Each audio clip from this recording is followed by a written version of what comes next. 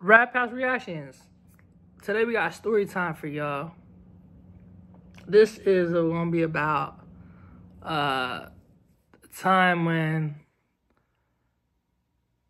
Should I tell a story? Hold on, wait a minute. What story time we doing? We're gonna do a talk about how artists drop their music, they rollouts, all types of shit. So like, look. When an artist says soon, that's what we're doing. And when an artist says soon, okay? An artist will say soon to you, like you'll be able to DM them, yo, when's this dropping? Soon.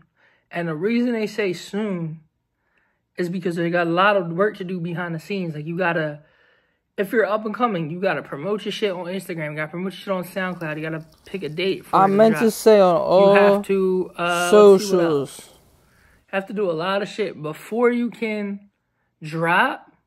You have to go in the studio, get it mixed, get it mastered, get it engineered, get it, all that type of stuff. Then it has to be sent over through email, all types of shit. That's why when you're like, okay, when you be that's why I'm always on here and I'm like, y'all, be mindful when you DM these artists and you're like, okay, why is he not dropping? Well, that's why, because the team or whoever is behind the scenes doing the work, they have to get things approved. You have to get samples cleared, all types of shit.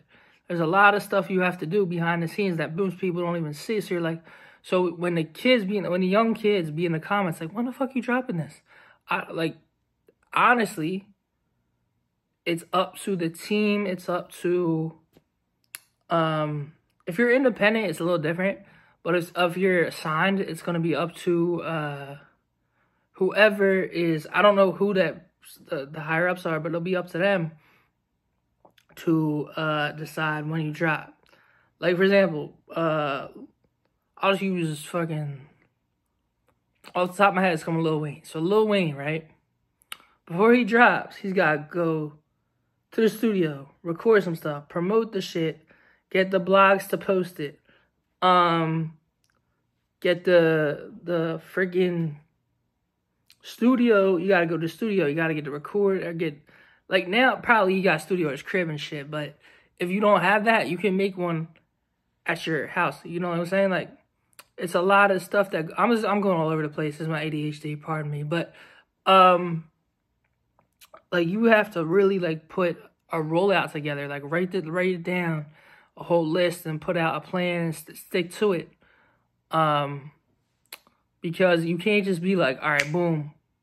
That's what they're doing behind the scenes. That's what y'all don't see. A lot of y'all don't even know that. So like, basically, I'm telling y'all in this one to be mindful when you DM. That's nothing. When you DM artists, when is it dropping? When's it dropping? That can get very overwhelming for a creative person, an artist, musician, whatever you do. Like, that can get overwhelming because if your DMs are flooded, like, you're not going to be able to answer them all. But at the same time, you want to get back to everybody, you know? And sometimes that's not even possible because, like I said, the artists have real lives too. And y'all be like, oh, hey, Money, you didn't know this? Nah, yes, I did. But, you know, that's why I be telling y'all, like, be careful. Just as a supporter, be mindful of what you say to an artist because it could fuck them up. Like, even though you should be joking, like, you could be like, your music fucking sucks. That could crush them completely. So don't actually say that shit. Be like, yo, this is what you could do better. Here's what you could do better. Like how y'all do with me in my videos and shit. Here's how you could do this better. And it's called constructive criticism. Like not everybody's right all the time. I understand. I'm not even right all the time. I'm a work in progress. I think we all are. But yeah, so that's why artists don't drop all the time, yo. They basically, there's album rollouts, all types of shit you got to do behind the scenes. So, Rap House Reactions, we out. Peace.